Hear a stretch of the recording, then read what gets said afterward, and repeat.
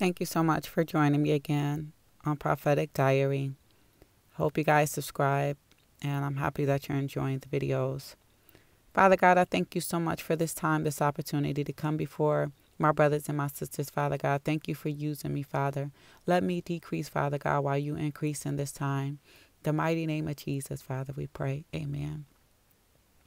So the Lord wanted me to share this with you. My last video, you're not wasting your time waiting on your spouse. I talked about Ruth, and the Lord is ministering to me again this morning about Ruth, and it's about one word.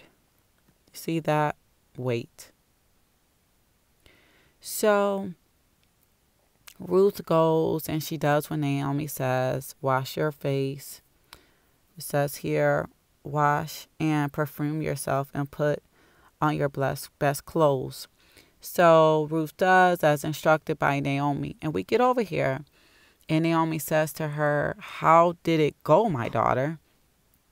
And she tells her how it went. And then Naomi said, wait, my daughter, until you find out what happens. For the man will not rest until the matter is settled. So the Lord says, wait. And I know when Ruth heard Naomi say, wait, she's like, oh my God, I'm so antsy. I just was with the man in my dreams, or in some of our cases, the Lord has just revealed to me who my husband is. I know who he is.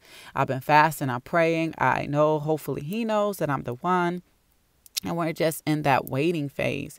And I know it was probably hard for Ruth to just sit down and wait to hear what she hears. She didn't know if Boaz was going to come back and say, hey, I can't marry you because, the issues with our ancestry or whatever. He could have came back and said anything. So I know Ruth was like so nervous. But the Lord is telling us to wait. Wait on him.